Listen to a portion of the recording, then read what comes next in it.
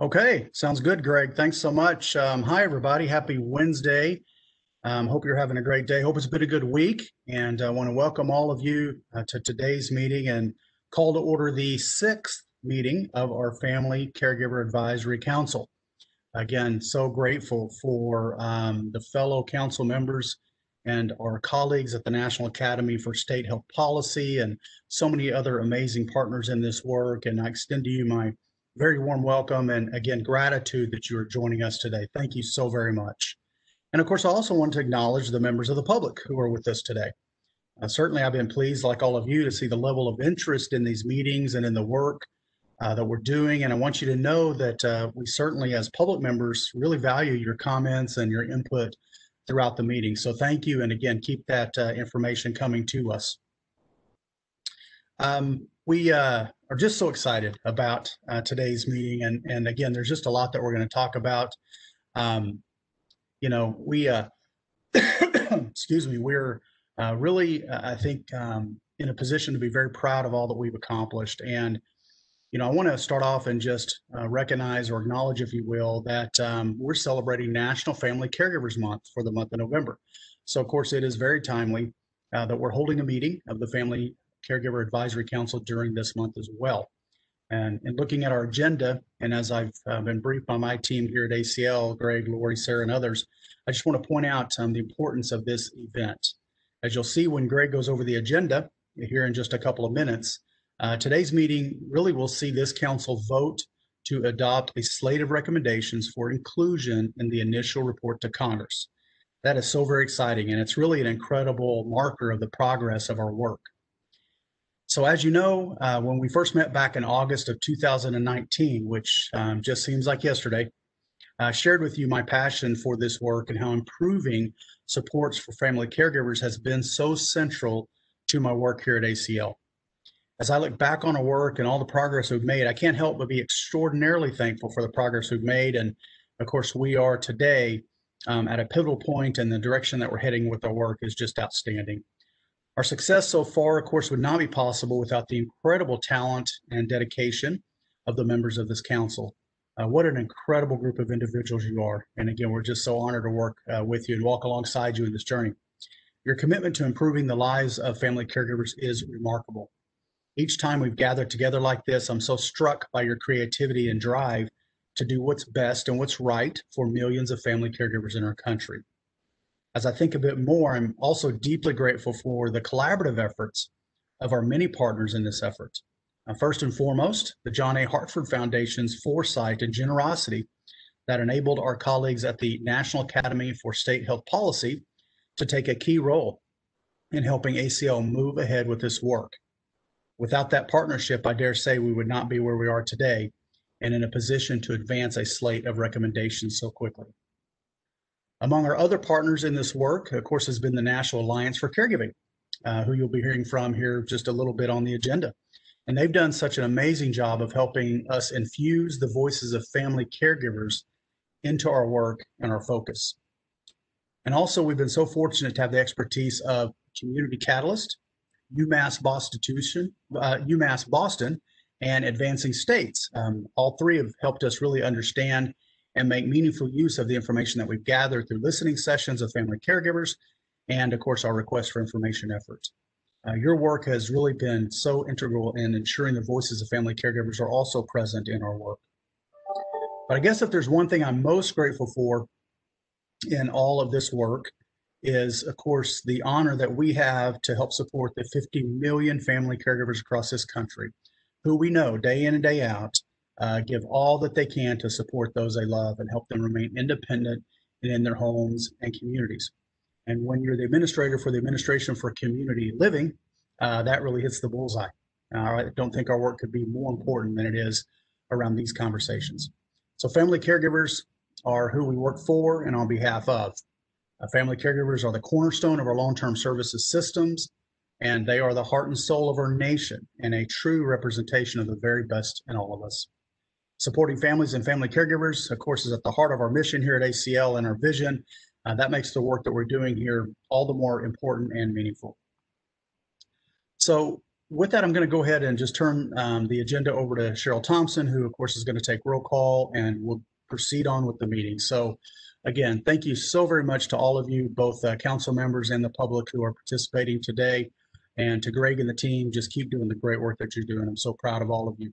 Cheryl, the floor is yours. Thank you very much. And we'll start off with our chair, Lance Robertson. I am present. Thank you. And then our co-chairs, Casey Shillum. Present. Alan Stevens. Present. Nancy Murray. Present. And then our non-federal members, Ben Bledsoe.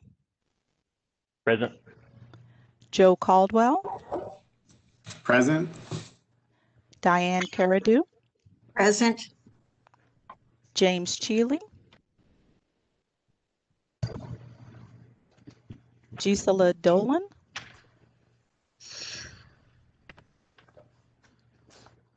Brenda Gallant. Here. Catherine Alicia Georges. Here. Rhonda Montgomery. Here. James Murtha. Here. Deborah Stone Walls. Here. Teresa Tanus. Here. Thank you.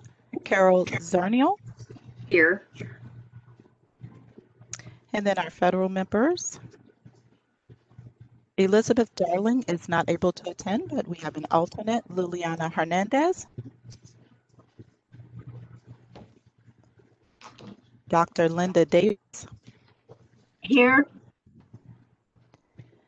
Bruce Fink. Present. Melissa Gerald.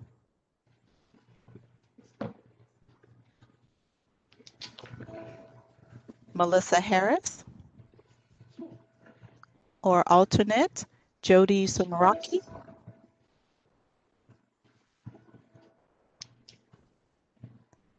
Helen Lamont. I'm present. Thank you. Tamara Mays.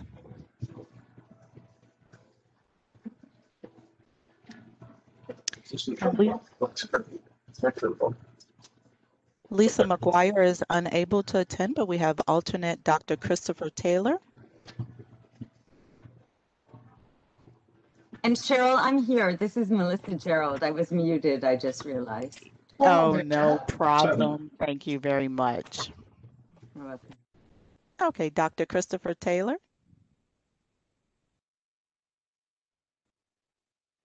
Jan Newsom.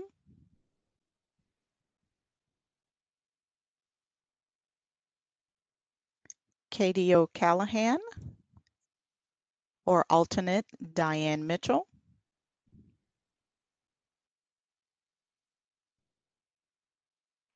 Lisa Schifferly. Here. Thank you. Rosemary Payne is unable to attend today. Mark Vafiatis.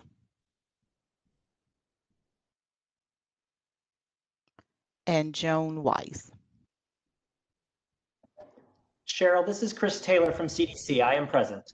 Okay, thank you very much. Thank you. And did any members join after I began roll call? Okay, thank you very much, and I'll turn it over to you, Greg. Great, thank you, Cheryl. And let me also extend my welcome to the members of the Family Caregiving Advisory Council, as well as those members of the public that we have tuning in to watch the meeting today. Before we get started, I want to just run through the agenda today. It is a very accomplishment-packed agenda. This meeting, as Lance alluded to, will be rather pivotal in the history of the Family Caregiving Advisory Council, in that we are going to be voting, you all are going to be voting to adopt a slate of recommendations that will be included in your initial report to Congress. And we'll talk a little bit more about that later on. But before we get to that, one item that we do have is a presentation from our partners at the National Alliance for Caregiving. One of the goals of ACL, as well as the Family Caregiving Advisory Council, from the very beginning has been to ensure that we are honoring and including the voices of family caregivers in the work that we do and in every step of our way towards the development of a national caregiving strategy. And through the support of the John A. Hartford Foundation and their grant to the National Academy for State Health Policy, they were able to engage with the National Alliance for Caregiving to actually bring the voices of caregivers to the forefront through a series of interviews and the development of a series of family caregiver stories. And Mike Wittke is going to be here to talk with us about that effort. And then right after that, we are going to then move into the business portion of our meeting, which will really take up the vast majority of today's meeting, which will be the presentation and voting by the non-federal members of the council to adopt a slate of recommendations for the 5 goals that they adopted earlier this year. And then at the end of the meeting today, we're going to be going over our ACL and NASHP's immediate plans for the work of the council that will get us through approximately March of 2021. So by way of just providing a little bit of an update on ACL and what we have going on here, since our last full meeting, we've not been idle. We have been incredibly busy. I can tell folks that the work on the initial report to Congress continues, and it's moving along quite well. Many thanks again to our federal partners for your very close collaboration and cooperation with my staff in completing the inventory of federal programs and initiatives. I know that there are still a few outstanding documents that you all are reviewing, but that process has come along quite nicely, and I think the information that we'll be able to pull together on the federal level for this report will be quite impressive. So thank you to those of you who have completed your review of your narrative portions, and in advance thank you to the rest of you who are working to get those to us. Sarah Markell from my team continues to be very active in her role as the lead writer. And we are going to begin moving sections of this report through some internal review here at ACL, and then ultimately to our council in the coming weeks. Other activities that we have going on, of course, November is National Family Caregivers Month. ACL has been working closely with the National Alliance for Caregiving to promote their tweeting and presenting of a select group of their caregiver stories that will be featured in our report, and you'll see a little bit more about that in just a minute. Early next week, Lance will be publishing a blog for Caregivers Month, which I think will feature a lot of our work that we've done so far on the council, and so keep your eyes open for that. That's pretty much what we've have going on here related to updates. Wendy, at NASHP, did you have anything in particular that you wanted to add to the updates? Sure, just 3 also quick updates. One is the listening sessions. So Community Catalyst, our partner, will be hosting listening sessions during the first 2 weeks of December with organizations to give you input on a national strategy.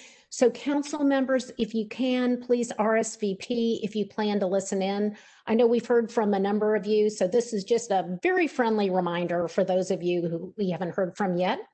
The second update is that my organization, NASHP, just published a paper called Medicaid Supports for Family Caregivers, which will also inform this report to Congress. So council members and the public who's listening in right now, please read this important paper. And once again, it's NASHP's paper entitled Medicaid Supports for Family Caregivers. And then finally, for National Family Caregivers Month, my organization, NASHP, will be hosting a Twitter chat tomorrow, 2 p.m. Eastern time. So please join us, including the public. Please join us, and you'll use hashtag #RaiseChat to raise awareness and discussion on family caregiving. And with that, back to you, Greg. Great. Thank you, Wendy. So definitely lots going on for Family Caregivers Month. I think it's particularly exciting this month given the progress that we've made with you all as the Family Caregiving Advisory Council, and we just really appreciate the momentum. Before we move into the main portion of the agenda and we hear from Mike Wittke at the National Alliance for Caregiving, are there any do many members of the council have any questions or comments or updates that they would like to provide?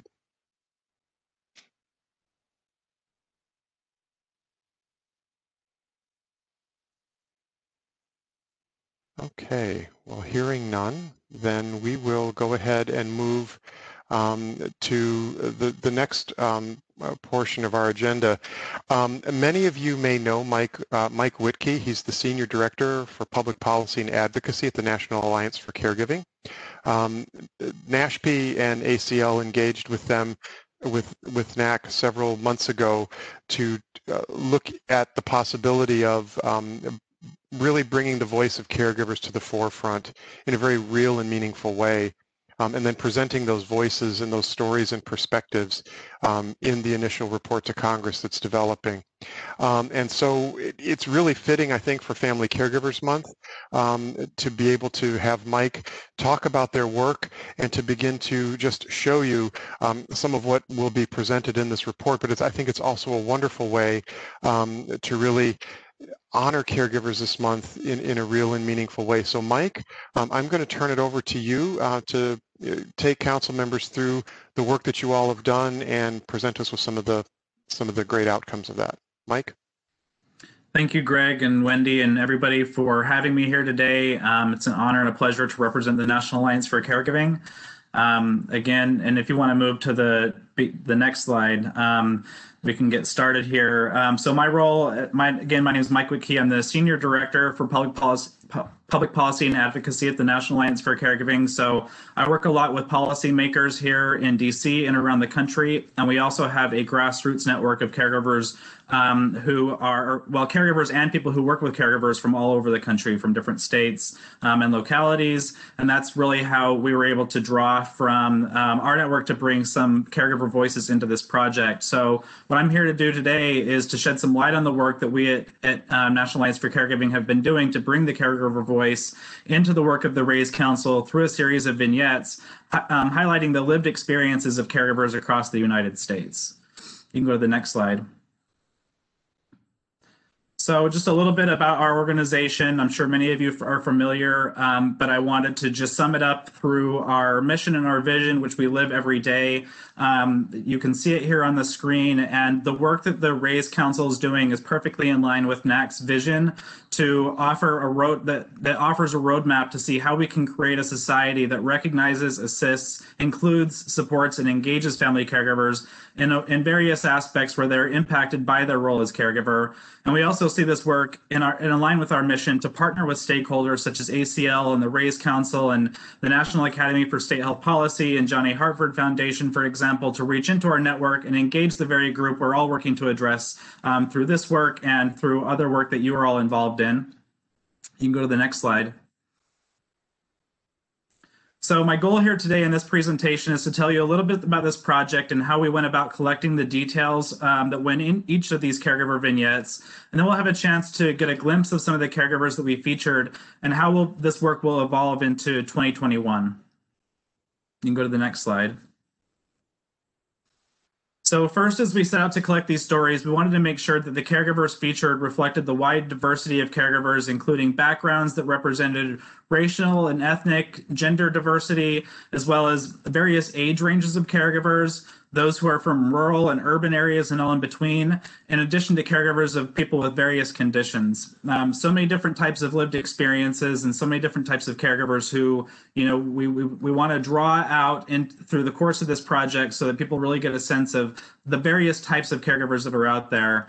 So Next, we drew from a selection of caregivers in our network to do some, and who we knew actually had some level of knowledge about the policy and advocacy landscape so that they could speak to an audience of policymakers. Not everybody has that sort of perspective and understanding. Some of them are caregivers who didn't even realize that the work of the Raise Council was happening, but some of them actually have had a chance to be involved in advocacy through organizations that represent mostly the conditions of the person they're caring for, such as the Alzheimer's Association, the ARC, and the different aging, disability, and beyond organizations that are working to serve. They're also playing in a role into drawing out the needs and pay some attention to the ways that we can bring caregivers into the healthcare system and support them through their financial security challenges and beyond. A lot of the things that you guys are all talking about in your recommendations. And so similar to an experience we're all familiar with, COVID-19 came into our lives during the course of this project, so we had to adjust to a virtual world. We were originally planning to make sure that all these caregivers had an opportunity to get high quality, high resolution photos that can be included along with their stories to be included in the first report. And so those caregivers who did not have a ready-made high quality photo that could be used, we had planned on sending photographers to their houses so that we can get some good quality photos. Obviously, the population that we're talking about here today is the most vulnerable out there to the virus. So we were not comfortable at that point sending any photographers into any people's homes to try and help prevent the spread of the virus. So we had to get a little bit creative, and that's where Zoom came into our lives.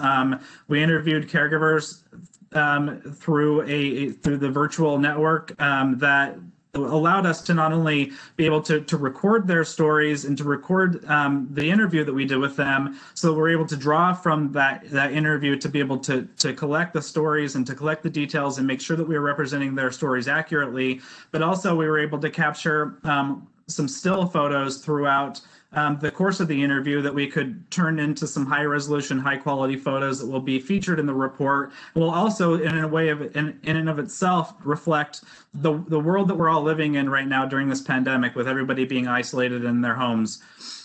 So we interviewed caregivers to summarize their stories, and we needed to make sure that we fit those stories within a framework that fit within this report. So, we just sort of took some of the snippets and the highlights of the different unique aspects to each caregiver that, a lot of them have the caregivers have similarities in their stories, but we wanted to make sure that we were highlighting what was unique about each individual story in the summary that ultimately worked out to be the vignettes. And we also worked within a network of policy leaders to give them a heads up that this report is coming out and will feature caregivers of the populations they represent and they're working to serve. So as a way to raise the awareness of the work that's going to be coming out for this first report and to draw attention to the recommendations that are going to be produced along with it. And lastly, we featured 5 of those highlighted through a social media. The 5 caregivers that we featured throughout this whole process are highlighted in the month of National Family Caregiver Month through a social media campaign that's currently taking place.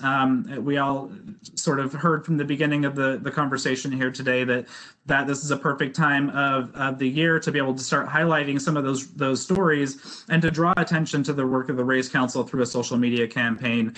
And I'd just like to say a big thank you and acknowledgement to those who made this work possible, working with ACL, the Raise Council, NASHB, and Johnny Hartford Foundation especially. We've all worked really closely together to make sure that the work that we were doing here, collecting these stories and these vignettes, fit within what could really be helpful and useful for the Raise Council in highlighting the recommendations and supporting them as they are published in the first report. So you can go to the next slide. So this is the sort of image that I pulled together that represents the National Alliance for Caregiving's network. A lot of these caregivers were drawn from our advocacy collaborative. So we have, like I said earlier, several caregivers and several professional folks who are working with caregivers across the country. And so we were able to really get a good cross-section of caregivers, sort of meeting all the different criteria we were looking for, to be able to make sure we weren't just telling the same story over and over, but we had various and unique and a diverse range of stories that could be told. So that's a little bit about how we were able to go about the process of grabbing those who we were going to be able to feature and we were going to be able to interview during this process. You can go to the next slide. So for each caregiver that we interviewed, some of the questions were a little bit different, but we kind of followed a similar theme that you can see here on the bullet points here. We started by asking a little bit about the person, the care recipient, the person that the caregiver was caring for, what kind of condition that they had, what types of care that they required, how long they've needed care for, all those kinds of different details to really get a good understanding of who they were caring for. But then we also turned the questions over to learn a little bit more about the caregiver. What's their lived experience? What kind of, how has their life changed as a result of the caregiving experience? What kinds of challenges and hurdles they experienced during this process? And then we asked them what would have helped if they had a more robust infrastructure of support around them, to really get a good sense of what, from a lay perspective, what would have been helpful to them, not only in supporting them in their role, but also for those that they're caring for. And lastly, we wanted to ask them, very targeted and specifically, what do you think policymakers and society should know about your experience? How would you, if you were sitting, a lot of the times we frame the question, if you were sitting in front of a member of Congress, the person that was elected to represent you, and they asked you what they should know about your experience, what would you tell them? A really interesting process to go through.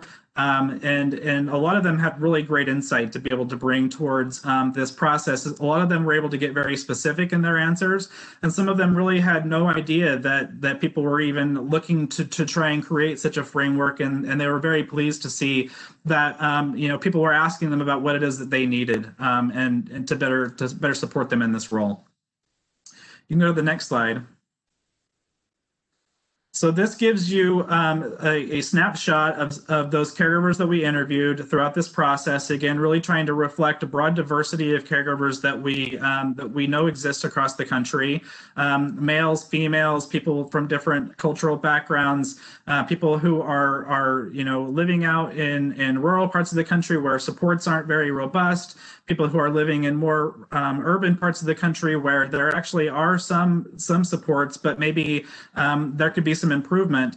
And when we captured these images, we had them professionally designed to go along with the brand colors and the brand imaging that went along with the Raise Council's logo. So you can see that blue and the stars that are reflected in the name banner there, so that this can really go in nicely to the report and look professional. We just took their first names so we can establish some level of anonymity for those caregivers, to respect those boundaries. We didn't actually provide any personal details other than the first name of the caregiver alone. We were contemplating changing their names, but some of them felt like that was a little bit odd, and they were happy with just keeping their first name included. And so we also put under their first name the location of where they're from, so that you can get a sense of really how that this is a representative group from across the country. The other thing that we wanted to do as we were capturing these videos was sort of get a mixture of these pictures, get a mixture of some caregivers who were, kind of just providing a smile, as if we were to take a photo of them. But some of the pictures also were to reflect them in the process of telling their story. So you kind of get a mixture there between some of those caregivers who were sort of mid-sentence expressing the emotion that they were feeling, and then some of the caregivers who had some points within the photos, within the videos that we collected for this or through this interview process, that showed them kind of smiling and looking nice. You can go to the next slide. So these are the rest of the caregivers that we interviewed. It was, I believe, 27 in total that we ended up getting altogether. We were starting the process to collect about 10 to 20, and once we got to about 20, we realized that we had so many different types of stories that caregivers that came back to us that weren't already reflected in the original amount of stories we collected. So we expanded it to make sure that we had, a broad range of caregivers and experiences. As I look at these pictures, I'm reflecting on, how each one of these interviews were incredibly powerful. When you start to ask them about the experience they're going through, they're really eager to talk about how this has had an impact on their life.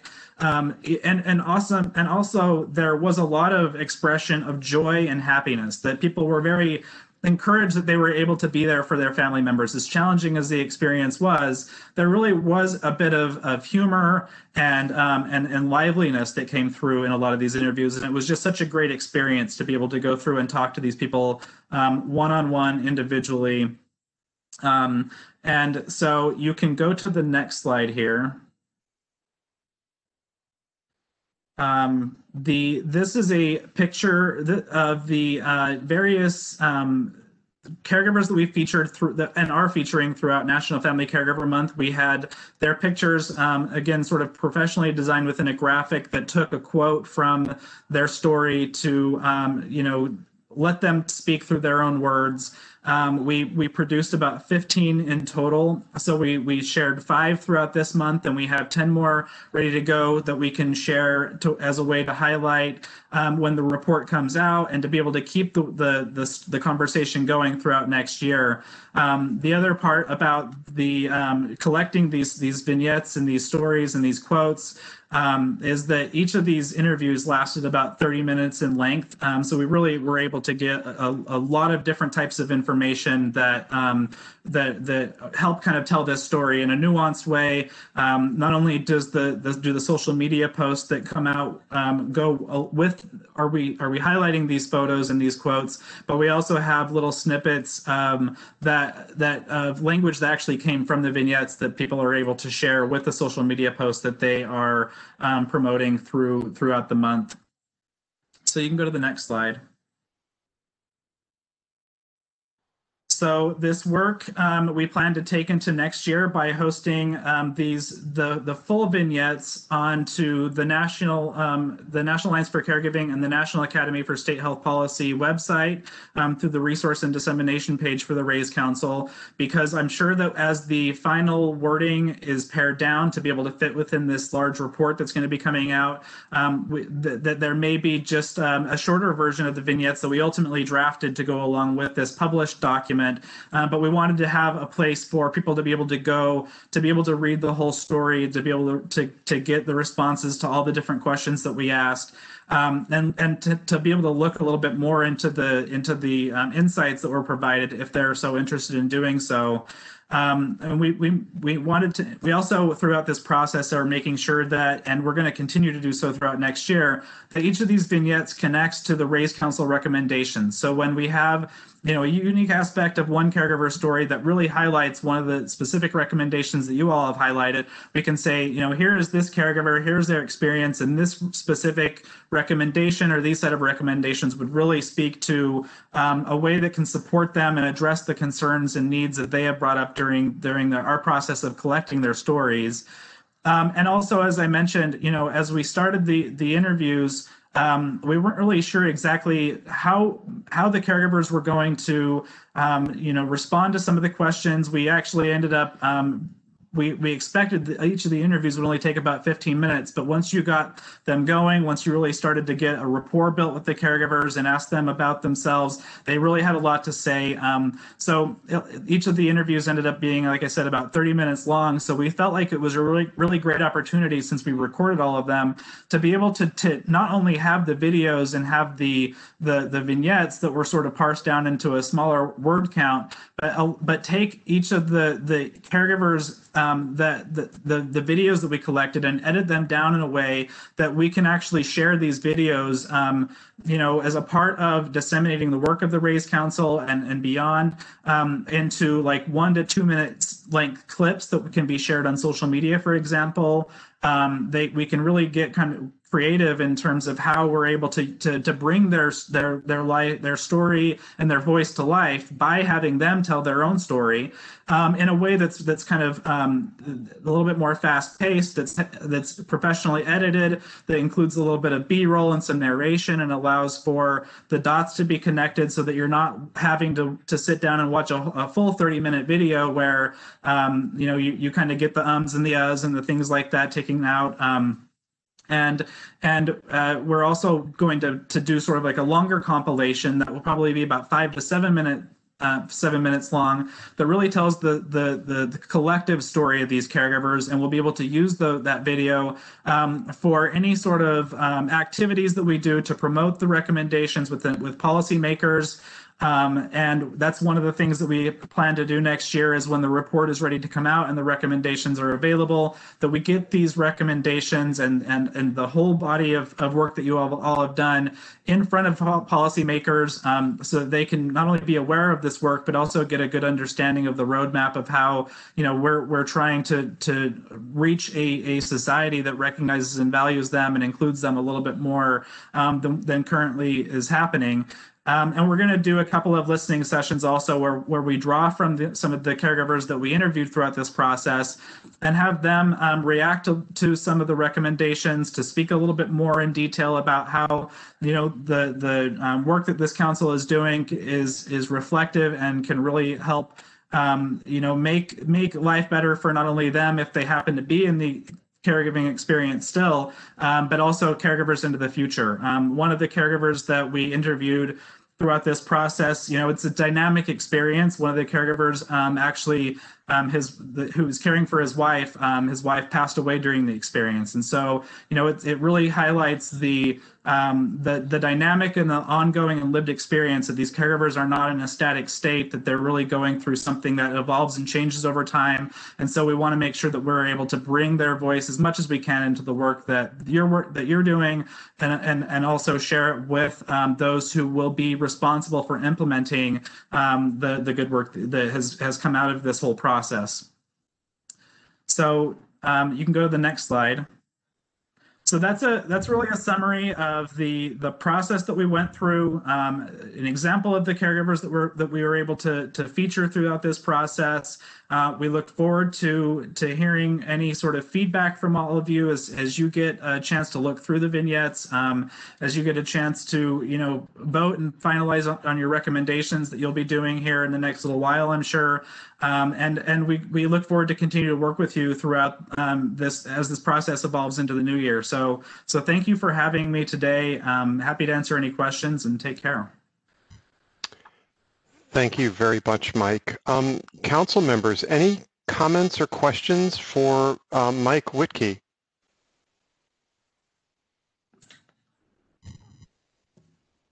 It's just amazing work. James, yeah, we can't hear you. Yeah, I just wanted to commend you, Mike. It's amazing work. Thank you. I appreciate that. It was very powerful, and it was an honor to do it. Hi, this is Deborah from Maui, Hawaii. Thank you, Mike. Yeah, I was very impressed with your intentions and capturing people in the various phases of caregiving. I think it's going to be very effective. So thank you for your work. I appreciate that, and thank you for your work too.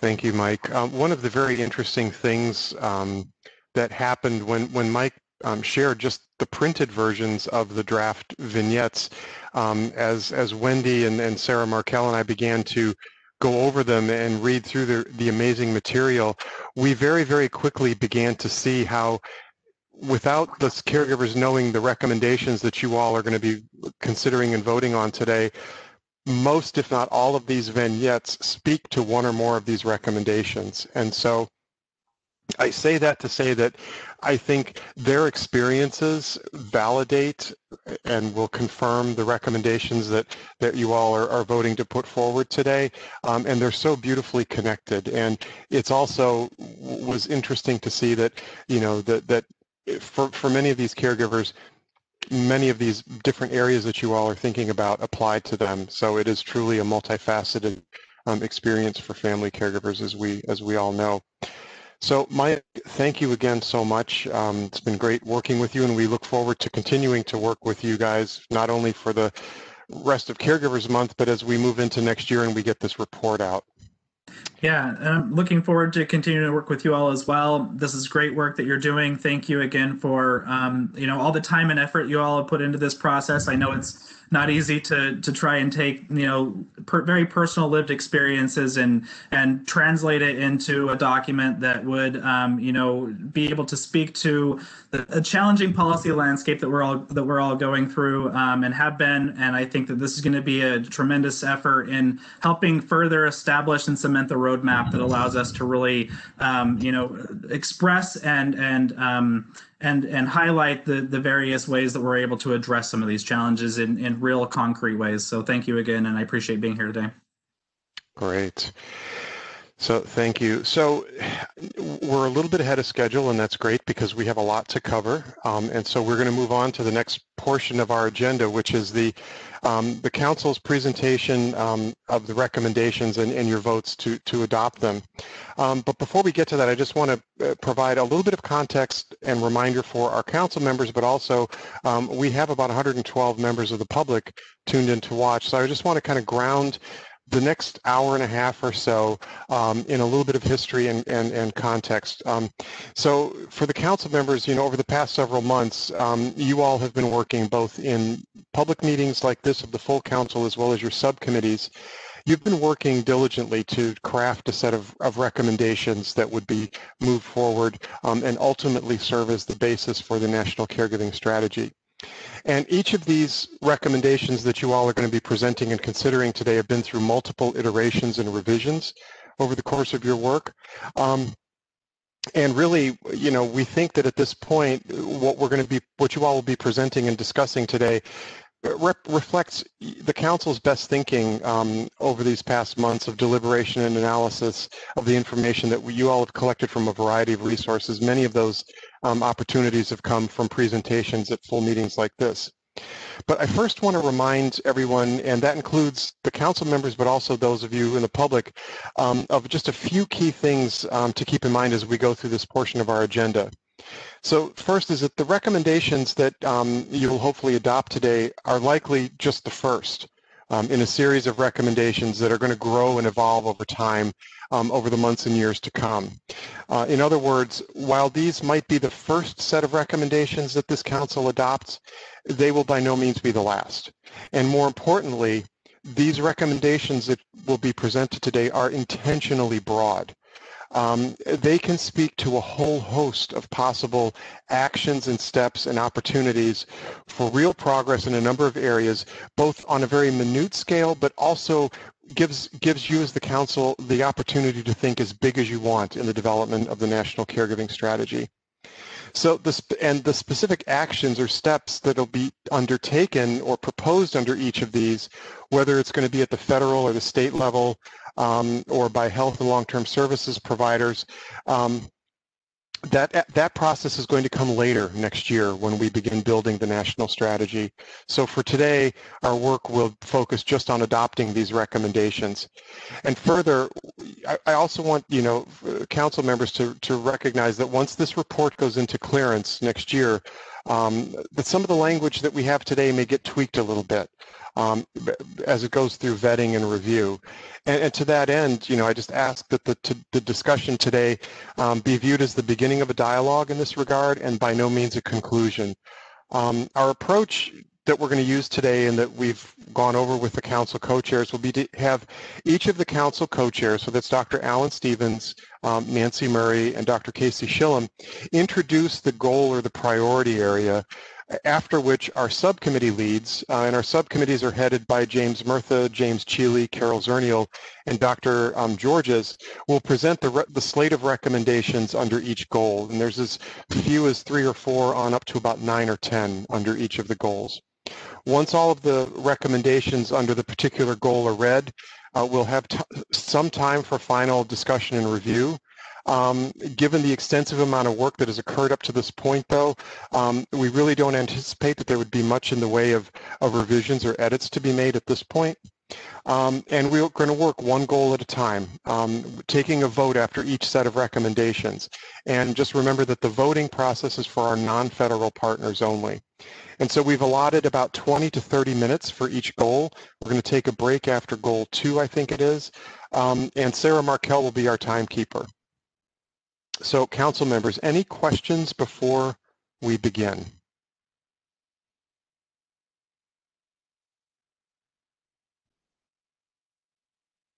Okay, hearing none, I'm going to go ahead and begin to turn things over to our council co-chairs and subcommittee leads to take us through each of the goals and present the council's recommendations under each. So we're going to start with goal 1. And Nancy Murray, you're one of the co-chairs, and James Murtha and Carol Zernial are co-subcommittee leads for this particular goal. So Nancy, take it away. Thanks, Greg. I just wanted to say that I am a family caregiver. My husband and I have 2 adult children with Down syndrome. So this means a lot to me, both personally and professionally. And I think it is only fitting that we are going to be approving these recommendations during National Family Caregiver Month. So let's get started. Our first priority area is creating more awareness and outreach for family caregivers. And our first goal, family caregivers, physical, emotional, and financial well-being can be improved as a result of expanded awareness, outreach, and education. And again, as a family member, I can tell you that this is something that all family members across the United States continually need. The need for information and education never stops. So Carol or James, do you want to start off with our first recommendation? Yeah, I'll begin. And everyone listening, I'm James Murtha, one of the leads for Subcommittee 1.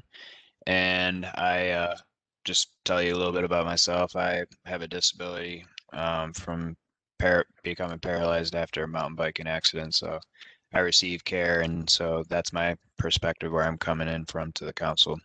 So to begin, recommendation 1.1, increase public awareness and recognition of the diverse needs, issues, and challenges family caregivers face, and of the importance of recognizing and supporting them.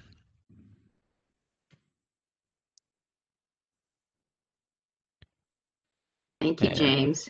Yep, and Carol, you can take one too. Thank you. I'm Carol Zernial, and I'm pleased to serve on Committee 1. And I run a foundation that serves caregivers, as well as being a family caregiver for my mother, who recently passed away with Alzheimer's. So recommendation 1.2 speaks to the challenge of having caregivers recognize their role, increase family caregivers' self-identification, of and access to information, services, supports across a range of topics.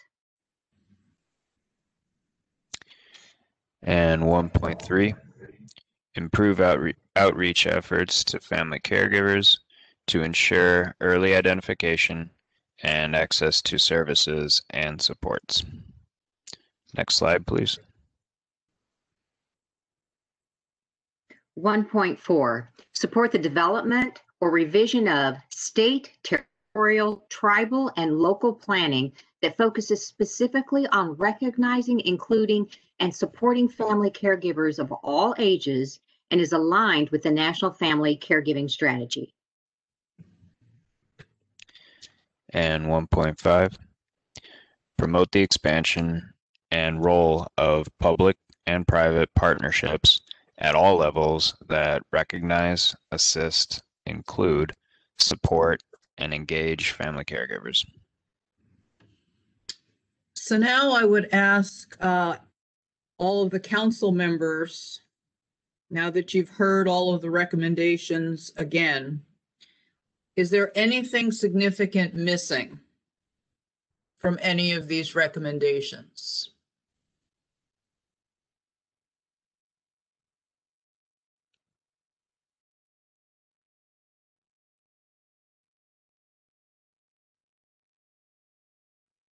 We'd also like to add that all of the recommendations that you're going to hear this afternoon, they're all important. They're all priority recommendations. No one is more important than anyone else.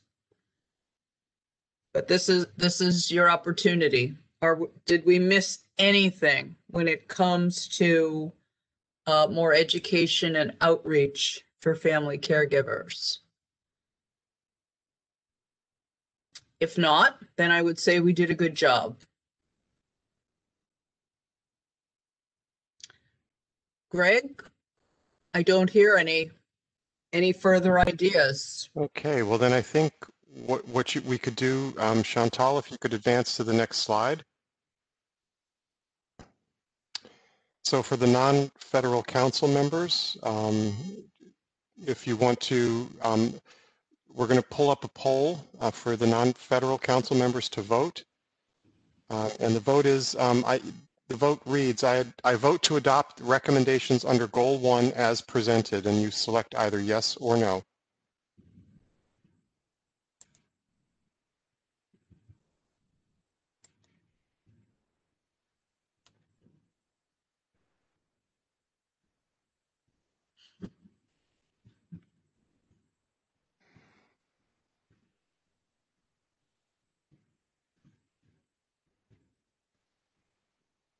And we'll give it just a minute or so that we can register all of the votes of the non-federal members. And then we'll take a look at the results. So Cheryl, whenever you think you've captured all the votes.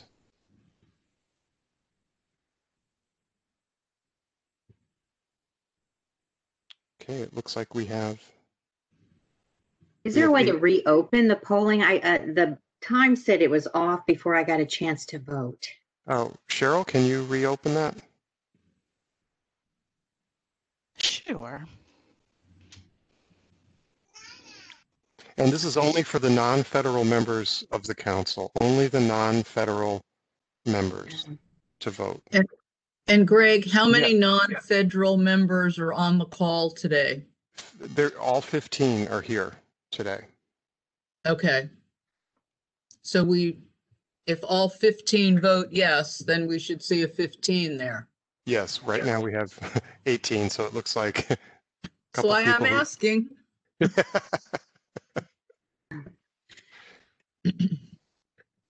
Okay, I will restart it and I will ask that all non-federal members only take the poll. Thank you. Can't see the poll. It's in the chat polling box off to the right. I can't. God, I can't see it. It's not quite there yet, Carol. I don't see it yet either. Okay. It's not there yet. Hold on. She's resetting it. This is Lori. Thank you. Thank you. Sorry, I can't see it. It went away.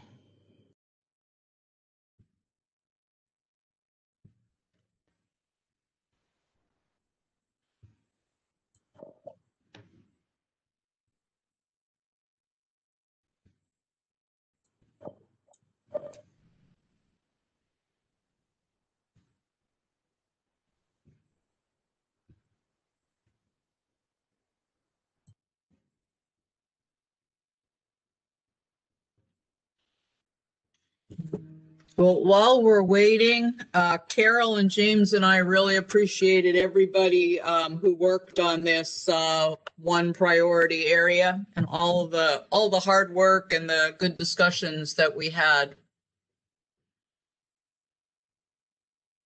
Yeah, I have to say, listening into your discussions and your deliberations, it was really heartening to hear the robustness of the discussion. and the thoughtfulness that went into these, really for all of these. Yeah, I second that. And thank you all for taking on leading the subcommittee. This has been. Okay, here's the revote on goal 1.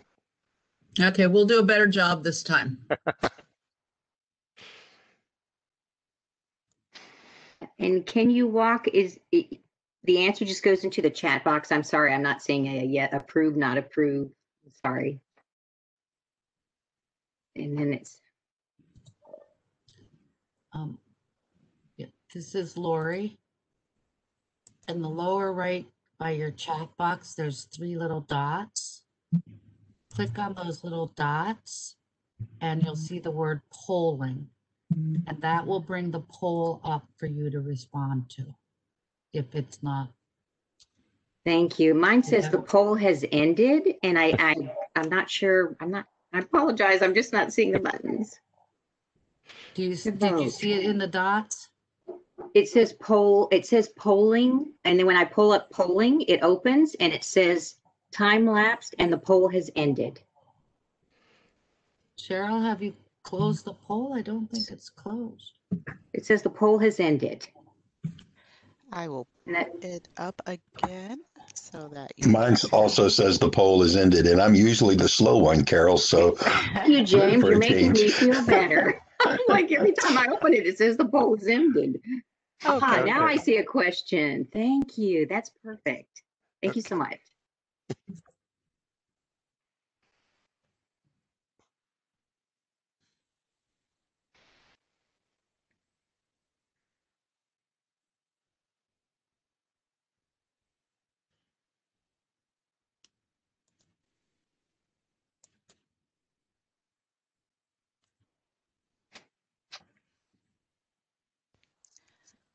I am showing that 14 people have finished and 1 is in progress. Well, that's our 15. Plus, we had enough votes for the first 2 practice rounds. It passed. We have 45 now. I think we're well. Right. We have at least 40 votes. Thank you. And I did close earlier because I saw more than 15 people had voted. So now I see 16 have voted. So I am closing the poll now. Okay, so it looks like that you all have voted to adopt the recommendations under goal 1. So that is 1 down and 4 to go. So thank you, and we'll get the hang of this as we keep moving. So we're going to move on to priority area goal number 2. And for that, I'm going to ask Dr. Schillem, one of our other co-chairs, and Dr. Georges to take us through that goal and then the recommendations under that. Thank you, Greg. Hello, everyone. I am Casey Schillem, and I have multiple reasons for being involved in family caregiving work. My practice has been in the care of older adults in home health and chronic care management for older adults in assisted living and continuing care, as well as palliative care. And I also am a family caregiver to my father, who was injured after a motorcycle accident. As well, I am the dean of the largest school of nursing in the state of Oregon, and I have direct influence over the future nursing workforce. And we have not only chronic illness management, but we have palliative care, family caregiving, and all of those aspects of the importance of how health providers, and in particular nurses, need to be prepared in engaging with families as equal partners in their work. And so that brings us then to goal 2, which is one of the ones that I am so passionate about. And also just incredibly grateful to the team who has worked on this one in particular. So the priority area is the engagement of family caregivers as partners in healthcare and long-term care services and supports. So goal 2, and again, as Nancy stated, each of these priority areas and goals are equally as important. So we just we're trying to continue reiterating that component, that there isn't necessarily one priority area or goal that is more important than the others. but we may have our own passions about which ones we think that we are most drawn to. And this is definitely the one that I've been very passionate about. And the goal is that family caregivers are recognized, engaged, and supported as key partners with providers of healthcare and long-term services and supports. And with that introduction to the goal, I will turn it over to my dear colleague, Dr. Georges, and she will walk us through the actual recommendations.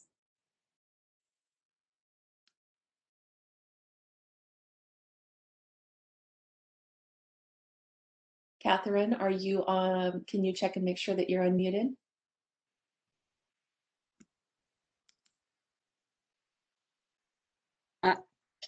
Thank you, Dr. Shillum. And I agree with everything that you've just said, also being a nurse and running a nursing program in the city of New York. But particularly, I brought to this council my experience as a family caregiver, having cared for my husband who had Parkinson, and also at the same time representing AARP, the world's largest consumer group, where a hallmark program in AARP is family caregiving. So I'm really pleased that these recommendations, I met some of the most brilliant people who are council members with passion, you know, in making sure this works. The recommendation 2.1, ensure the impact of policy and practices on family caregivers are studied and understood before changes are made in healthcare systems. 2.2, identify and include family caregivers as essential members and partners in the care recipient's care team. Recommendation 2.3, engage family caregivers through the use of evidence-supported and culturally sensitive family caregiver assessments to determine the willingness, ability, and needs of family caregivers to provide support. Next.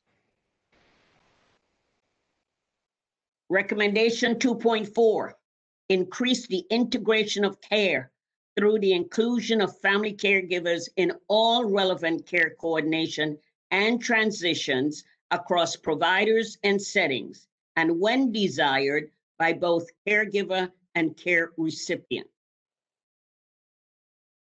Recommendation 2.5, strengthen the training of healthcare, social service, and allied professionals to maximize family caregiver engagement and referrals to services in the community. Thank you so much, Dr. Georges. And I definitely see your influence and mine in these recommendations, as well as you mentioned, all of the amazing committee members who've worked on this specific goal. So our question is there anything that is missing, anything in this recommendation, the goal or the recommendation specifically, that you feel is missing, that we haven't captured with what we've put into all 5 of these specific recommendations?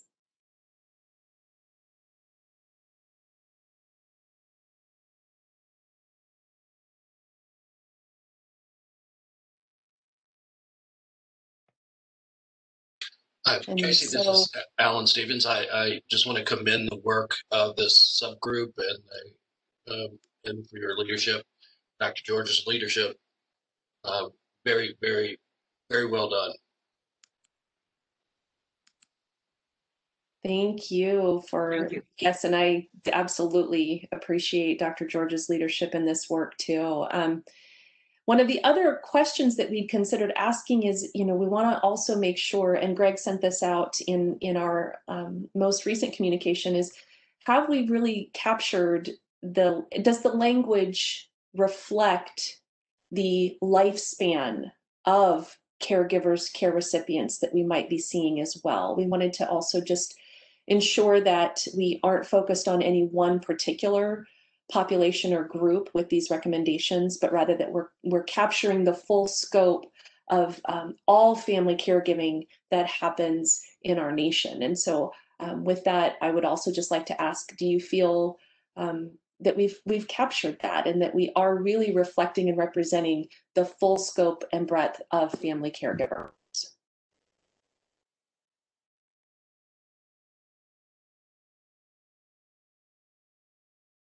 Mm-hmm.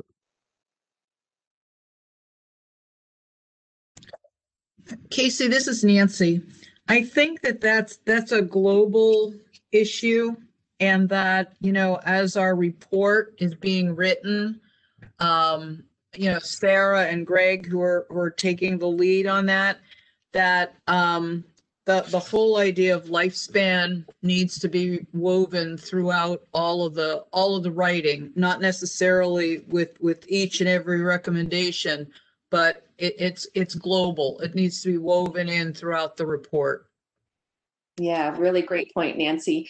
And from my review, I hadn't seen anything in particular that reflected that we weren't capturing that in either goal 1 or goal 2. And yes, that is the focus that, you know, as we are crafting the report and pulling it together, we are being very, very mindful of the lifespan approach. And that will be, I think that'll be very evident in the draft that we will provide to you all relatively soon to begin reviewing. Wonderful. This is James Sheely. I also noticed in the vignettes that Mike Wittke put together, a couple of the people specifically pointed out caring for my family member for the rest of their life. And I think that's so key for their presentations as well. Yeah, such an important point, James. And we really do appreciate it. Yes, Carol, go ahead. Thank you. No, I had the same thought as James, and I think that's what's so important, is that we're bringing the real life stories along with the recommendations so that people get that full picture. Yes, I remember all of our conversations where we kept saying that we were hoping that we could have pictures of actual family caregivers to help reflect what their stories are. And now with this project, we're going to be able to have that. It's going to be, I think it'll be very powerful on many levels and for many different audiences. So did we? So given that I haven't any feedback that indicates that anyone feels that anything is missing, can I ask for us to move forward for the vote for goal 2?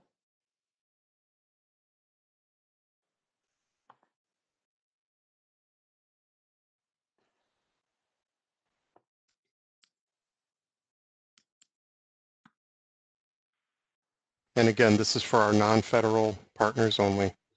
Chantal, can you move the slide forward, please?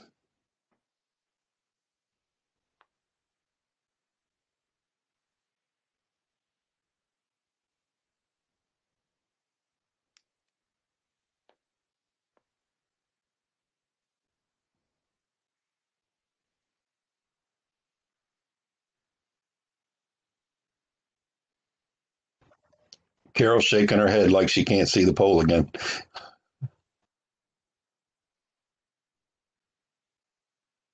Yes, the time's clicking, but I see it, so things are improving. Thank you.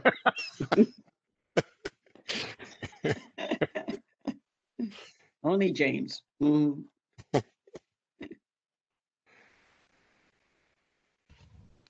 Okay, we will be closing the poll.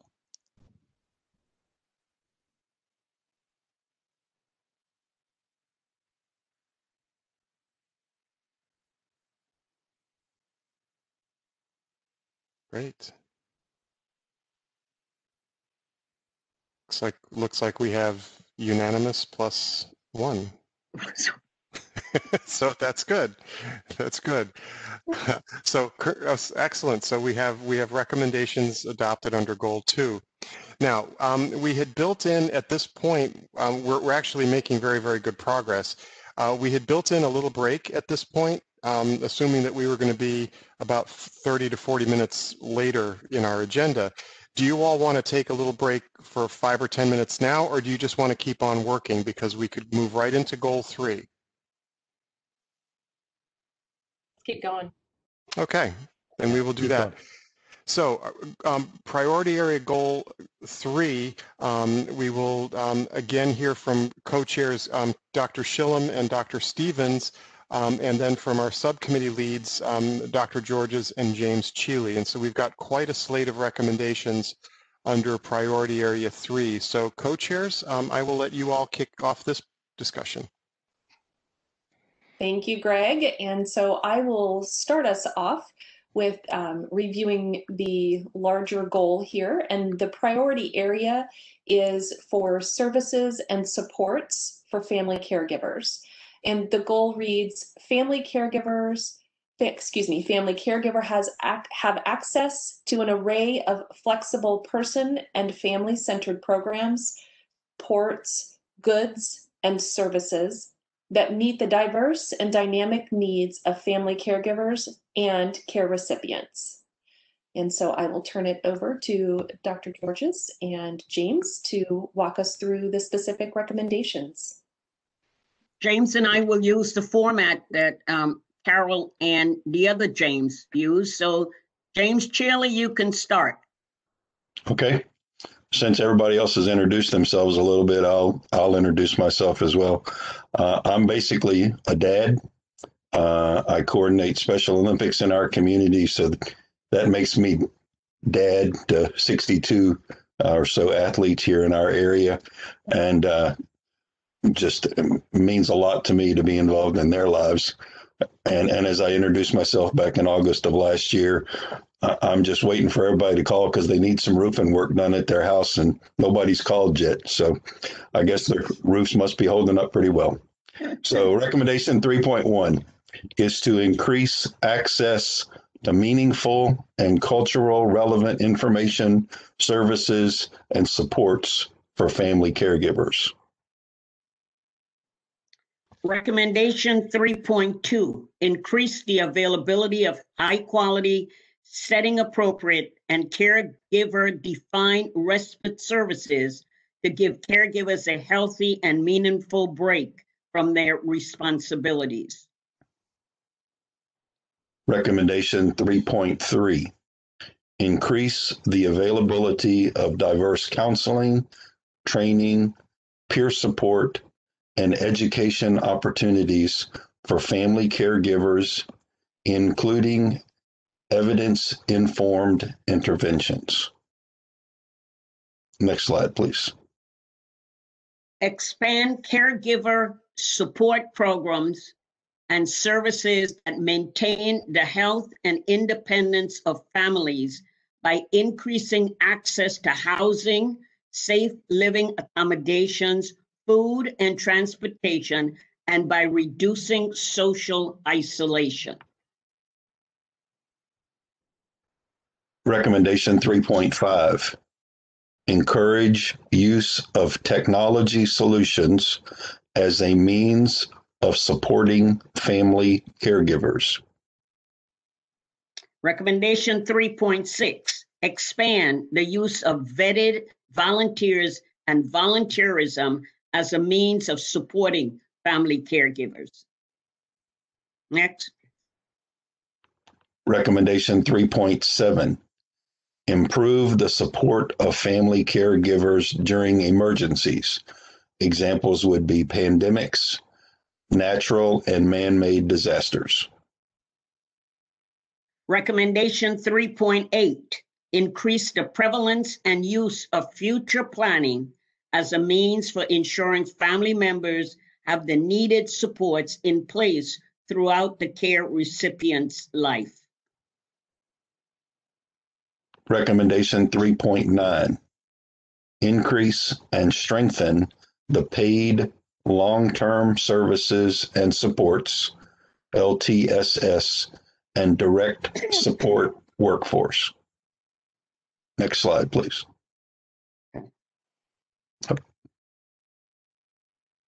So that was it. There was 9 recommendations under that goal. So right. That's great. Hi, this is Alan Stevens, and I'll entertain questions or comments, discussion of these recommendations.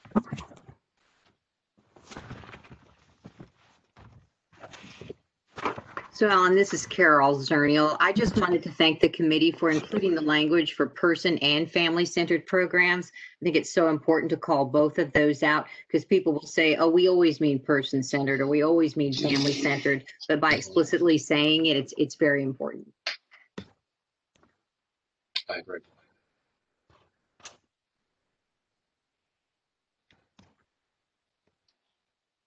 Any other comments? I just have to say, and I know we had a lot of discussion, but I think the criticality of recommendation 3.9 must be clearly defined because there's so many people who have to have someone else besides a family member, and paid long-term care services and supporting the workforce are such critical issues as the population ages and needs change and family dynamics change.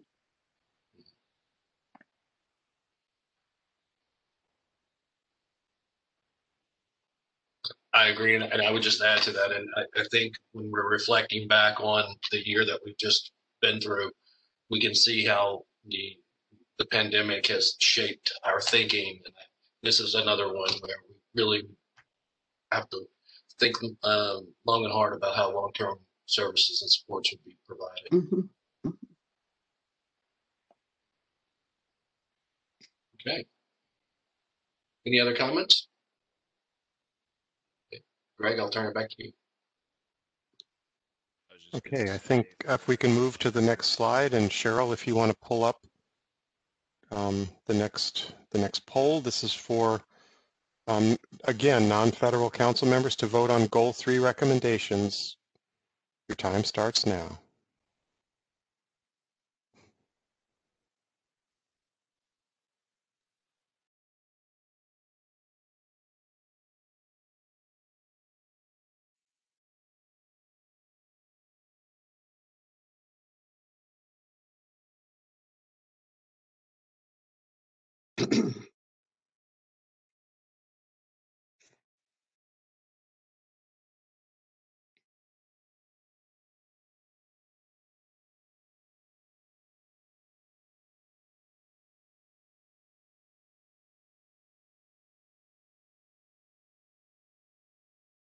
Okay, it looks like we have 15 plus, so that's good. And I bet you Carol was the first one that voted, right? Okay, congratulations, guys. You voted on Goal 3. Are we okay to move on to Goal 4? Yes. Okay, Nancy, take it away.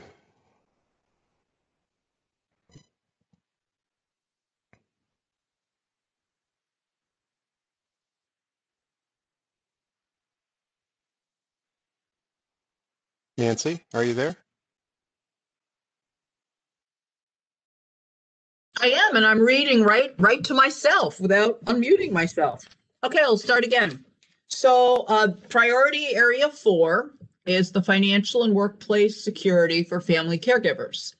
And goal 4 reads, family caregivers' lifetime financial and employment security is protected and enhanced. James and Carol, do you want to read the recommendations, please? Yeah, next slide, please. Carol, you want to start it off? All right. So recommendation 4.1, decrease the negative financial impacts for family caregivers on both a short and a long-term basis. And 4.2, advance the development and broad adoption of employee-centered flexible workplace policies and practices that support work-life balance and maintain performance when personal circumstances change. Next slide. 4.3, increase the availability and use of financial education and planning tools for family caregivers. And 4.4, improve the affordability of long-term services and supports and reduce out-of-pocket costs for families through public and private payers.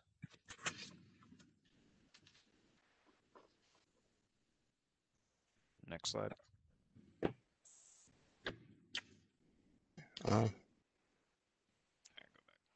So Nancy, I guess any discussion from any of the council members on any of these? Yeah, I was just going to ask, does anyone have any significant changes to be made to any of these recommendations?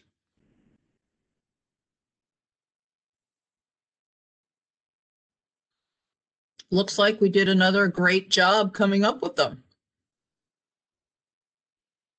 Greg, I think we can take a vote. All right, go for it. So we'll pull up the next poll.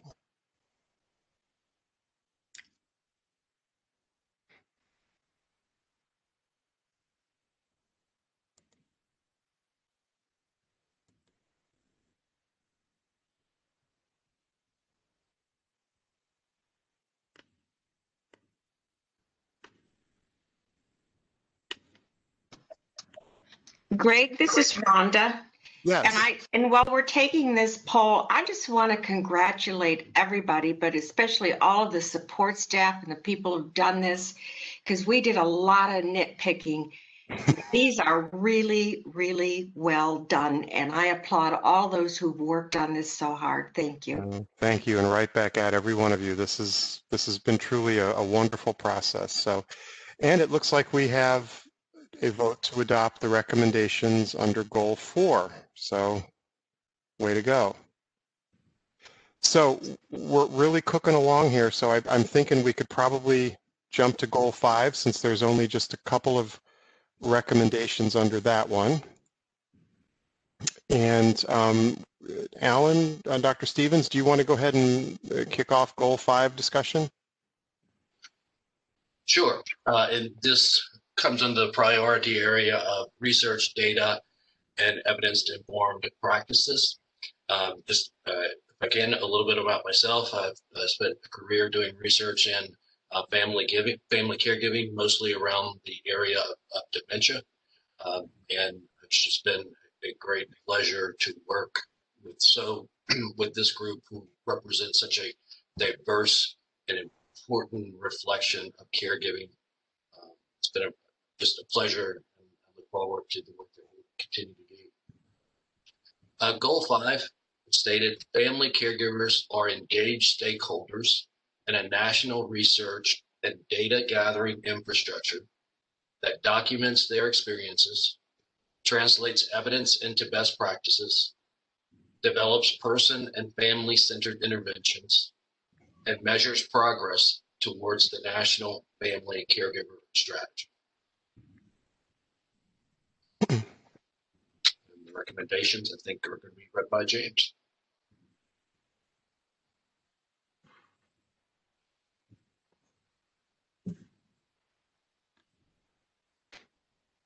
Mr. Cheeley, are you there? I'm here reading to myself like Nancy, taking after other people. I think the first 4 recommendations had such meat to them of what we really want to put into place. And this goal, these recommendations are the bones that are going to make it last forever, because it's going to put together the numbers that substantiate the work that we really want to do. And I know Alan seems like the research and numbers kind of guy, and he just kept us on task to get this part done the right way. So recommendation 5.1 is establish a national infrastructure using standardized data, questions, and a definition of family caregiver for obtaining, analyzing, and disseminating information about caregivers and their experiences. Recommendation 5.2, increase family caregiver research that facilitates the development and delivery of programs and services that support and enhance the health and well-being of the caregiver and care recipient. And recommendation 5.3, increase the promotion, translation, and dissemination of promising and evidence-supported practices to support family caregivers in the delivery of health care and long-term services and supports. Thank you, James. Comments from the group about this set of recommendations or questions?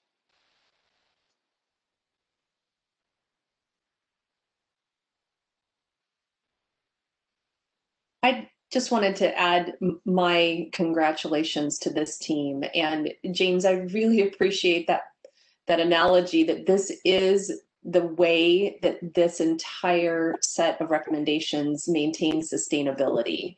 And it is with that active, engaged stakeholder approach that this is going to be able to continue on. So congratulations, this is really, really well developed.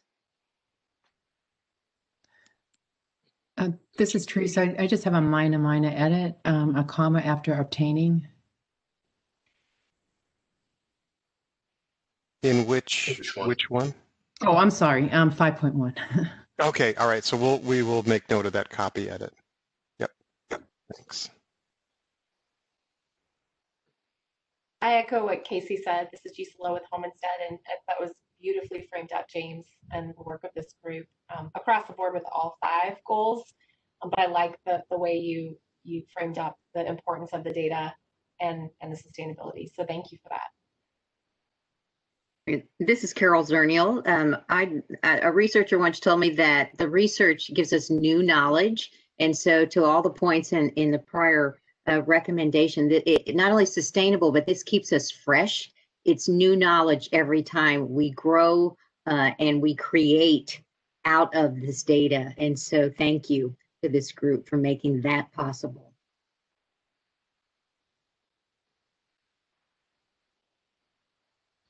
Thank you. Thank you for those great comments, and yes, so much good work across all of the goals and all of the recommendations. So I add my thanks to the committee, but also to Greg, the whole team there at ACL and at Ashby. You guys have put up with a lot. We love you guys. Okay, did we, Alan, do you think we were ready to move this one to a vote? Yeah, I'll just make add to the other co-chairs' previous statements that we strongly believe these are 5 well-integrated goals, that the recommendations weave together the fabric that we really need to understand caregiving. None of these are more important than the other, but collectively, I think they'll take us forward in a very positive.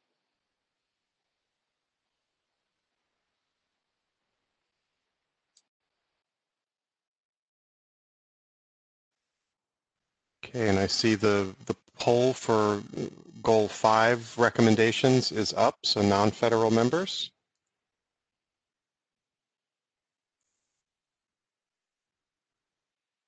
Non-federal council members. Non-federal council members, thanks. 15.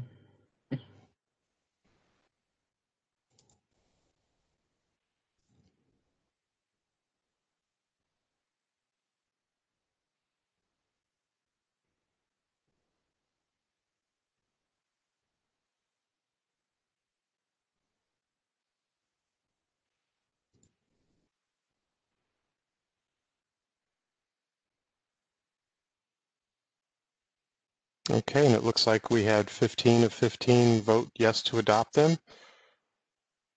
We finally got it right. We did. We did, and I think in record time too, 36 seconds. Congratulations, you guys. May I just say, nice work. Thank you. It looks like we have a slate of recommendations that will be included now in the initial report to Congress. Anybody have any final thoughts or questions?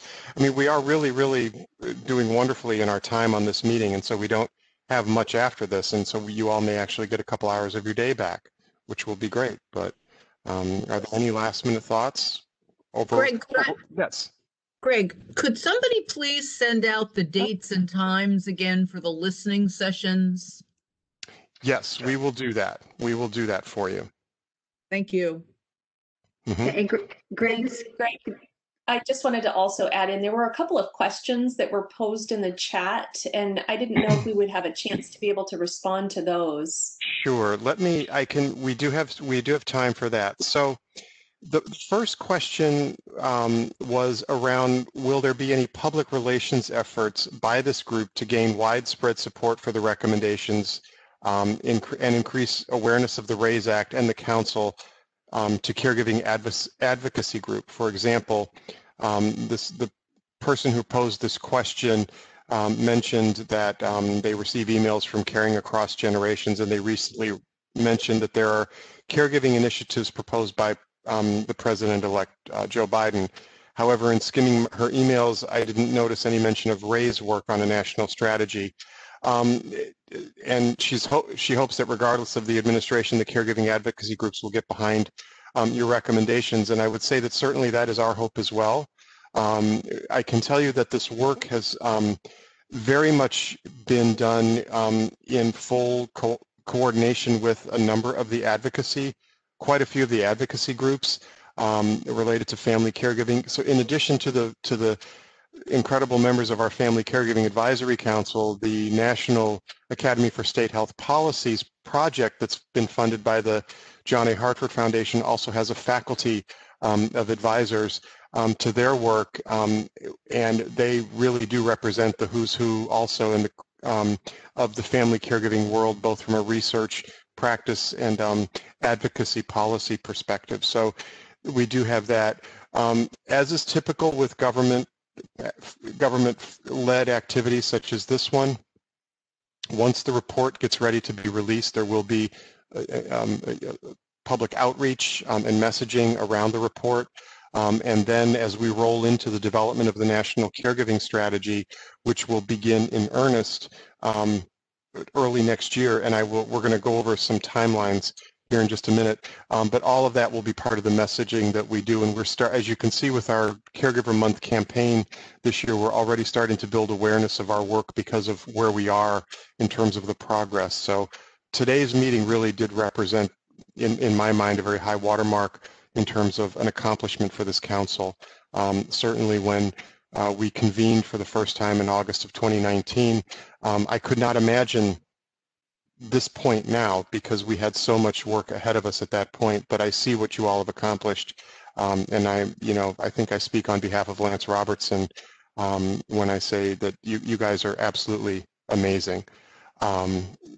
And then the other question was, will the final report reflect the urgency for some categories of family caregivers, particularly those who have been providing care for many years and providing extensive care, all ADLs, for example? And can I express the need for immediate and retroactive financial supports for this category of family caregiver? And I can say thank you for that input. That is certainly something, all of the chat comments that are captured and saved, and that information will be made available to our council members as they begin working on the national strategy. And as we will take that comment that you made and look through where the report is to see if we can make sure that that's incorporated, because I do know that that is a key issue, is length of time and the financial impacts of family caregiving. So thank you for that comment. Craig, yes. Can I add a comment? Sure, please. I think if anybody, non-federal member, people at large that are associated with this chat today, if you looked across the board with people that are on this committee, when we gathered in August of 2019, everybody wanted to do something, to make a difference, to, I guess, get our hands dirty and accomplish something. And oftentimes people think of accomplish something as what's it going to do for me tomorrow, because we're an instant society. I have learned so much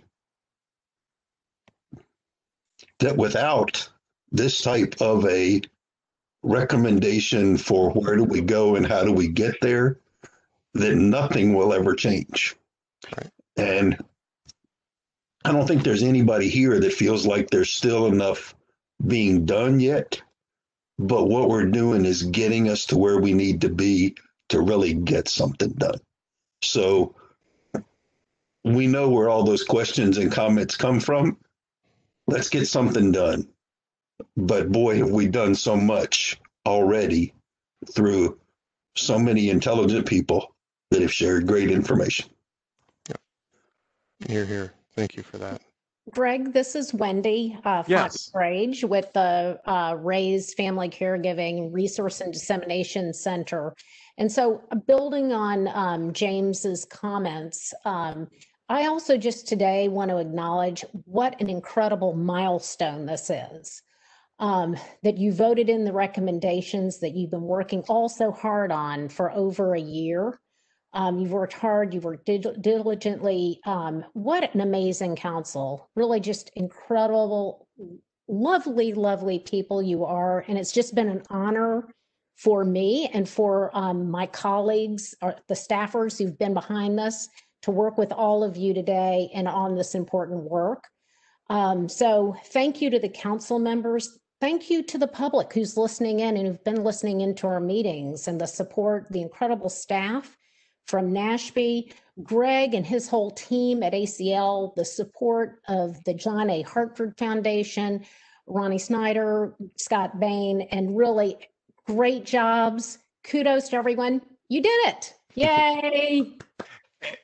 And, you know, and we are by no means done. We are literally just starting. So this is the first. We're winding up one chapter of your work, and we're looking ahead to the next chapter of your work, which I think is kind of a nice segue to wrap up with. If we can go to the next slide, I want to talk a little bit with you all about the next steps that we but when I say we, I mean ACL through Lance's leadership, but also in our collaboration with NASHP, we've begun to chart out some very immediate next steps that are going to be happening. And so I wanted to share that with you, the council members, but also for those members of the public who are listening in, so that you all have a sense of where things stand. So now that we have the recommendations voted and adopted, this gives us a very, very clear roadmap now for where we need to go with completing the drafting of the initial report to Congress. And so that work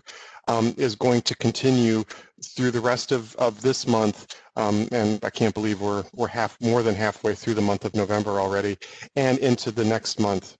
We're also, as the designated federal official and the lead for this at ACL, will begin reviewing the report with key members of ACL's policy office, our front office staff, as well as sharing it around the agency with our various components at the Administration on Disabilities, the Center for Integrated Programs, our Office of Policy and Performance and Evaluation, to make sure that we're hitting the right themes and we haven't forgotten anything.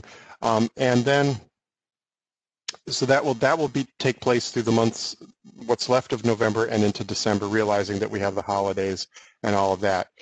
There are no formal council activities scheduled for the month of December. I don't know about you guys, but we kind of needed a month off. So that's what we're going to do, but we're not taking a month off. We're going to encourage the council members to tune into the stakeholder listening sessions that will be part of NASHP's work. We will resend that invitation to you so that you can have that to tune into. And we may be in communication with you over various parts of the work that I talked about, finalizing the initial draft of the report. If you can go to the next slide. So then, as we look, here's a tentative schedule of what we're thinking about for meetings and related activities. Knowing that we have a lot to accomplish and we want to begin to get the report moving, we would like to convene you guys as a full council again in the month of January, and we'll send out a doodle poll for the dates, probably one of the 3 dates that we typically hold for subcommittee meetings, and we're going to have a very focused agenda for that meeting. We're going to look at NASHP will present the Medicaid paper that they wrote, which that Medicaid paper, like the Medicare one you heard a couple of months ago, will form an integral component of the initial report to Congress. We're also going to have, by that time, be able to review with you the federal inventory of federal programs and initiatives that support family caregivers. We want to show you where we are with that and what that looks like. And then we're going to have a report out from Community Catalyst on the listening sessions that take place in December, which will provide you as the council with a tremendous amount of information to begin carrying forward into your development of the strategy. And then what we're going to do at the end of that meeting is we're going to lay out a structure for you all to begin, as the council, your review of the initial report to Congress, because by that point we expect to have a draft ready for you to begin looking at. So that will be in a January full council meeting, a lot to cover then. In February, you'll go back to your subcommittee meeting, your subcommittees for meetings, and you'll, in your subcommittees, be able to walk through and really dig into sections of the report that you want to, can you go, thank you, want to focus on, and you'll prepare and provide feedback to ACL and NASHP on, as the council, what you know, your thoughts on the report, where we need to make some edits and changes, and really, again, looking for holes in anything that you'd like to have included. So that's February. And then in March, we're looking to have a full council meeting again, where we will do a final review and discussion of the report, and hopefully be able to take a vote from the non-federal members to move that initial report into the clearance process within HHS. I put tentative in italics because we're in a very changeable environment right now. As we see it right now, we think this is doable. As things, progress over the next several weeks and next couple of months, we'll see where things, where leadership is within ACL and how we can keep things moving. But this is our tentative work plan, and during the month of December, NASHP and ACL are going to put our collective heads together and come up with a 2021 work plan that will get us to completion of the drafting of the national strategy with you guys. And we're working on an approach that will really help facilitate that process for you guys to come up with the national strategy. So that's our thinking on December, January, February, and March. Any thoughts on what we've got laid out for you? Any questions?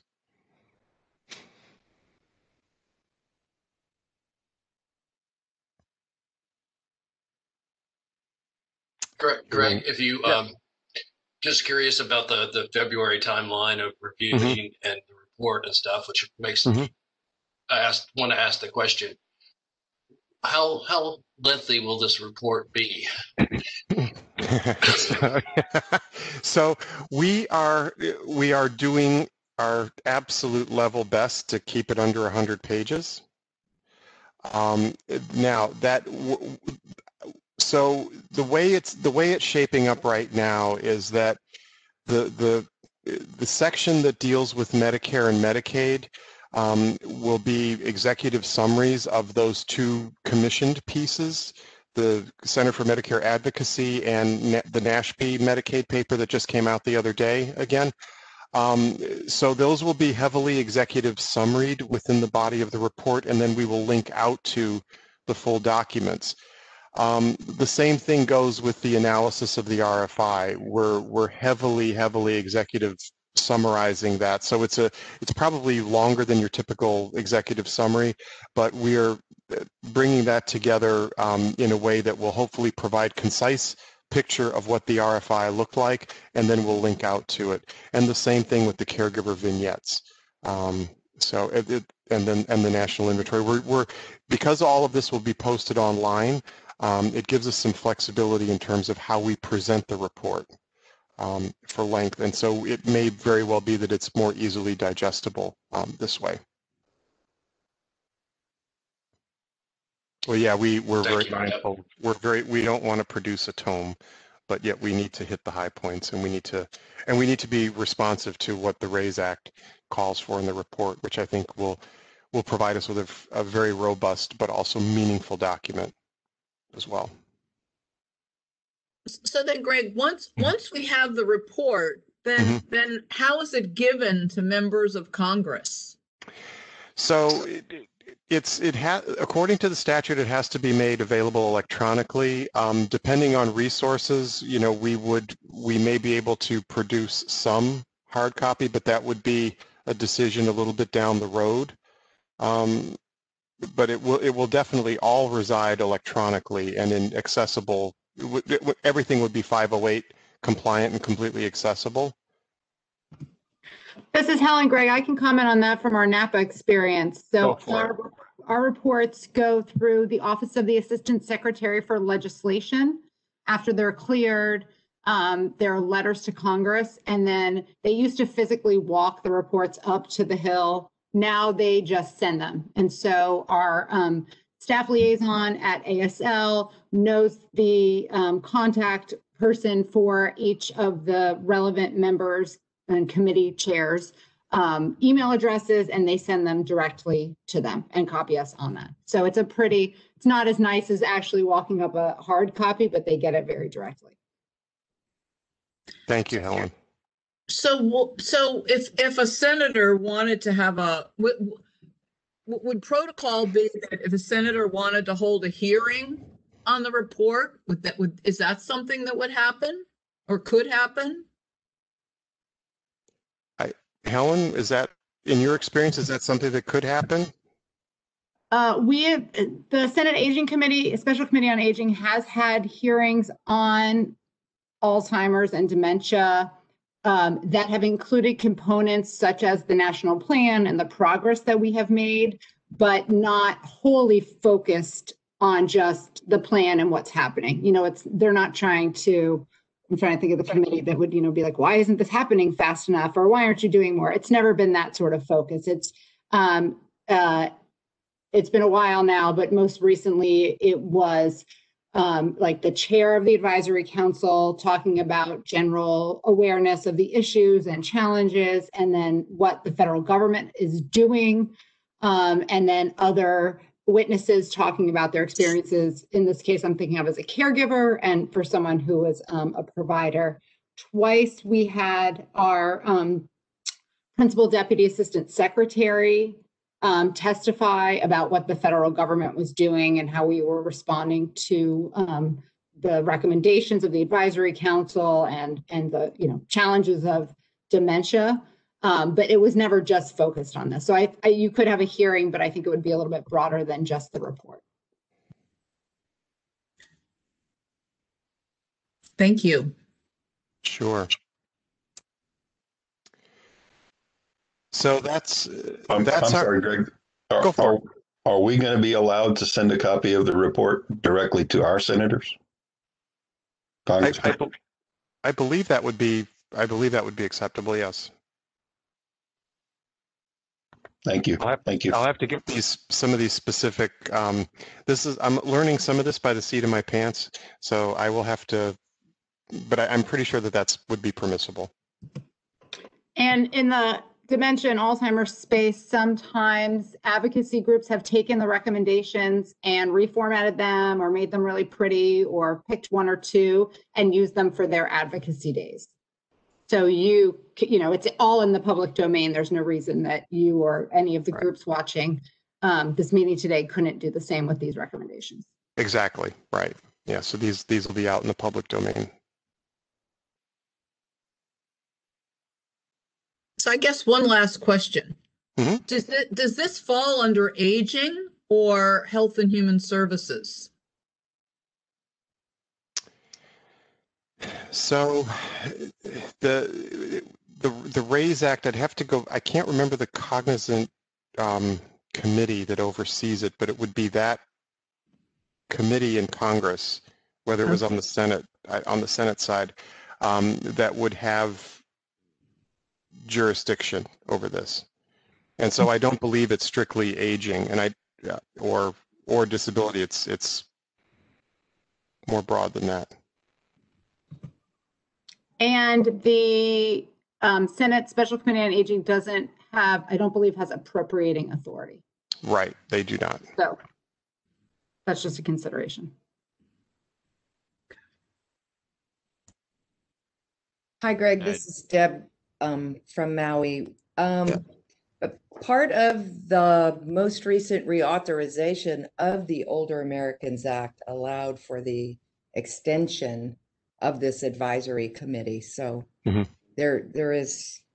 There's a little connection there. I think it was just limited to extending pushing out the sunset for this, and it did the same for the grandparent legislation as well. Yeah.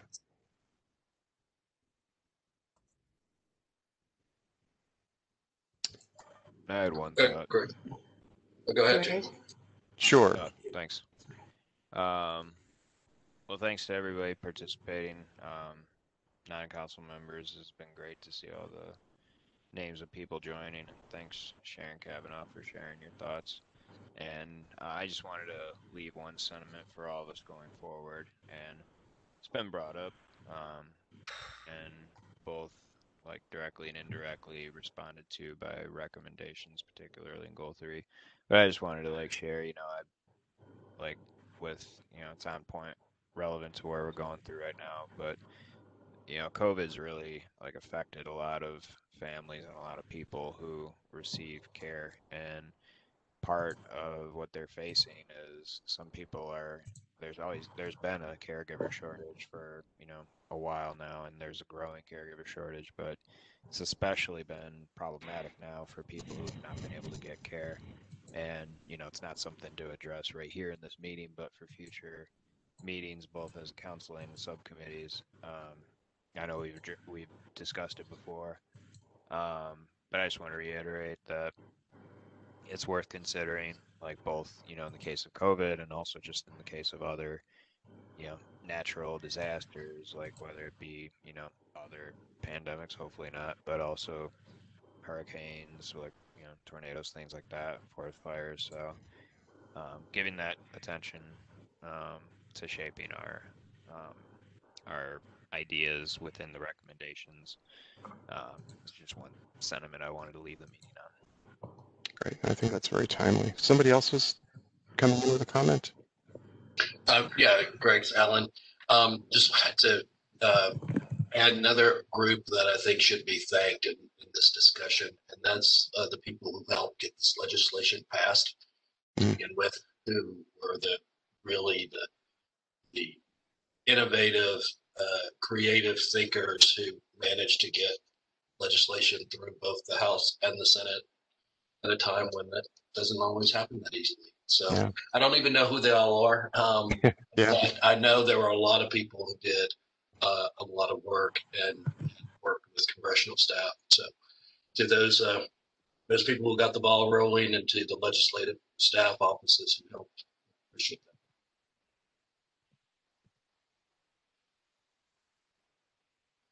Second that.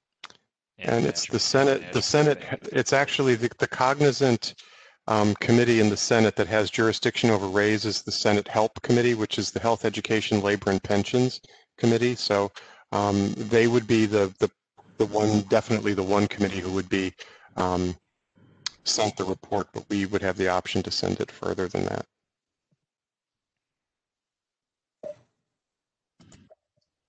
Thanks, Greg.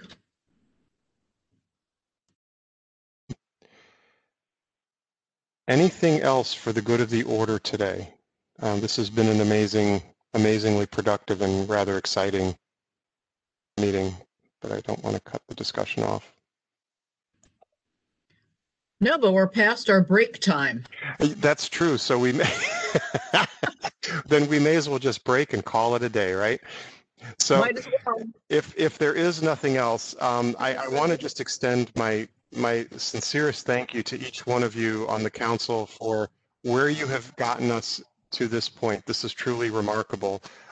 We have so much to be thankful for this year, always, but this year in particular, and this is one of those things. So with that, I will say thank you to all of you. We will be in very close communication with the council members regarding the next steps that I laid out for you in terms of getting the January and the March meetings on the books, as well as keeping you in the loop as to where we are with the development of the draft report and when that's going to be coming your way. So if there is nothing else, we will end here with much gratitude and good wishes for a great holiday season. Thank you, everyone. Thank you. Happy Thanksgiving. Oh, thank you. Enjoy the holidays. Thank you, Greg, and thank you to Nashby. Thank you. You all. So.